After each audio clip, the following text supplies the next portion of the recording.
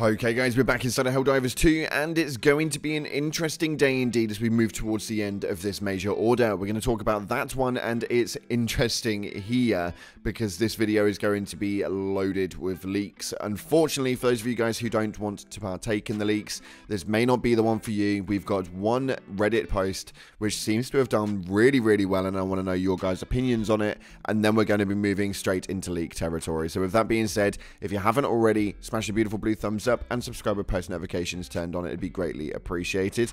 On top of that, check out our sponsor Control Freak, the #1 in controller gaming aiming. That's right, we made it rhyme. But not only that, if you head down to the description right now, click the link and use code CloudPlayers at checkout, it'll get you a cheeky discount. So with that being said, let's dive on in to what we've got going on inside of Helldivers 2. Now this one is an interesting one as we've got 4 hours left for this major order. We have Menken on 100% and Lezath with also a 100%, so I would be quite confident to say that we will have this one secured. As to what the next moves will be an interesting feat to say the least, and we'll have to see exactly how that one goes, but keep an eye on the major order over the next couple of hours, mainly because you never know when it comes to Arrowhead. Now you can keep an eye on that via the new apps that are all over the place right now. You've got Drivers Hub on Android, and then we obviously have the Stratagem Hero on Apple.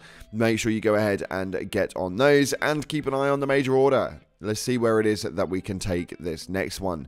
Now, moving into a Reddit post which seems to have had a really good response of nearly 10,000 upvotes. I want to know your guys' opinion on this one before we get into the leaks, because this one seems to be a bit of a controversial one, and I'm not too sure if this is statistical or if this is just the way that people are generally tending to look at things. But taking a look right here, it states, "No one told me about difficulty 7. Now, this is apparently where the tipping point kind of lies. Now, the reason why we're bringing this to your attention because I want to let you guys know, and we want to get your guys' opinions on where you think that tipping point is and the differentiation, or if you think it's all kind of renowned around the player base of who it is you're playing with. But it states right here, and how much better the players are. I didn't attempt difficulty 7 for a long time because I don't think of myself as being that hardcore, and because I didn't want to pressure my co-op friends into high difficulties. Finally fully upgraded my ship as far as I could without super samples, so I did some difficulty 6 with randos until I got one where I won, and it was an absolute S show. Everybody shooting every patrol, hitting themselves with orbitals, scattering to every direction, committing to unwinnable fights, everything you can do wrong. Seems like a completely different side of things. They state, after I unlocked 7, the people there were like professionals. It was a stark difference. Everyone was chill and they did good work. People tag targets or tag patrols to avoid. They use the little affirmative, negative, sorry and thanks things, and are generally communicative. Why did no one tell me? I'm having a much better time now, and I might never lower the difficulty. Now for me, I sit at around 6 and 7, and I can comfortably say that there is a bit of a flip difference. I don't really notice too much of it when you're playing with randoms, because playing with randoms for me is a bit of a hit and miss. You kind of find a lot of random people, obviously, and not always is it going to be as fun as I kind of hoped it would be. Mainly because I think that trolls are just trolls, and trolls aren't difficulty capped. At least that's just how I look at it. Let me know what your guys' opinions are via the comment section below. It'd be a really interesting one to find out how it is that you guys see the difficulty scaling versus the player base at hand. Now, moving into leak territory, so we are going to give you guys the giveaway announcements here today before we move into it. If you haven't already, make sure you get involved with the giveaway. We're giving away a copy of Helldivers 2. We have obviously just announced the most recent one. It was a bit late, I'm fully aware, and I apologise.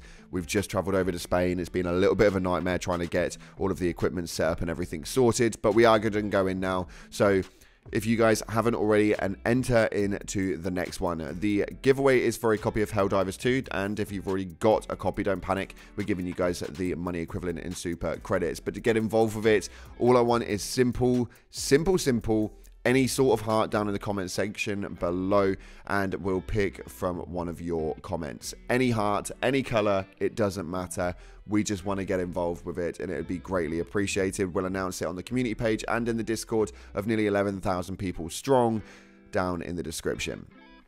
That being said, let's just dive on into what we've got going on inside of Leak territories. So it seems that there is new planetary effects, and these ones that do seem to be a little bit crazy. There seems to be a lot of new planetary effects, one of which is my favorite right here, which is the flash floods, where the water levels within the marked flood zones will gradually increase, slowing units that enter. Now, I love the concept of it. Not too sure I will love the aftermath, but it does seem pretty cool to say the least. We also have some other ones such as acid geysers, where it vents around the map will periodically create an area of corrosive gas, which sounds absolutely awful, but as well, it's definitely sounding a lot better than fire tornadoes. No. We have a low gravity mode where Helldivers can dive and throw further, and fall damage is reduced. And these are just a few of them. There seems to be an absolute shed ton, but we're going to dive on in to taking a look at some of those a little later on, because I really want to make sure I get the information correct on this one. But we have got so much more happening inside of the game, including this leak right here, which is the icons for a lot of new stratagems and weapons coming to the scene. As we know, we've got the double autocannon mech at the top there. It looks absolutely awesome. We know that's coming. We've got the backpack, which has got the H on it. Now, I don't know if that's going to be some sort of medical thing that we have seen over recent leaks over the past, but it does seem quite interesting there. And then we've got a few auto turrets in the bottom left corner, including one which looks like a grenade launcher auto turret and a flamethrower auto turret, which we have seen previous. The thing that I'm quite interested about, though, is that part at the bottom, and because that part at the bottom is an extremely weird leak that I don't really understand, and if this is coming to the game, then I'm slightly concerned and slightly excited. But this right here is a icon for a grav gun. Now, the grav gun is a weird one. Some gameplay has surfaced where you can see quite comfortably that there's a gun which is essentially moving any item on the map. Now, I'm hoping this is not a real item, and this is mainly for like developer purpose or something. I don't know, but this could be used for absolutely anything. Now, it would change the game greatly if this was used for something like a sort of map creator or something like that. That would be absolutely nutty, and I think that the concept of that in its own little mode where you can generate maps would be cool. But I think we'd be taking away from the main consensus of what Helldivers 2 actually is, and that does concern me a little bit. But I want to know what your guys' opinions are via the comment section below. I think that it would be a good one, but at the same time also a nerving one as well. I'm not too sure how to take it, and yeah, that's nonetheless. But moving into the actual weapon at hand that was from that point is this right here. Now, it's almost like a pistol. This pistol has got quite a lot of little bits on the side of it.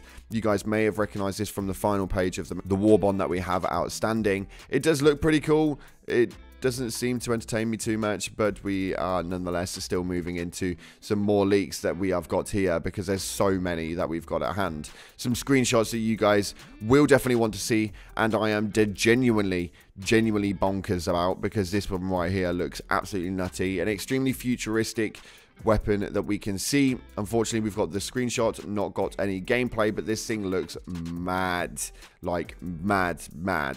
It looks so futuristic, it's absolutely nutty. And as we can see right here, this one has got the Helldivers icon on the back of it. It looks pretty damn cool. I love the consensus of what these weapons are bringing to the table, and if they want to load them up on my save file, then I will take it right now.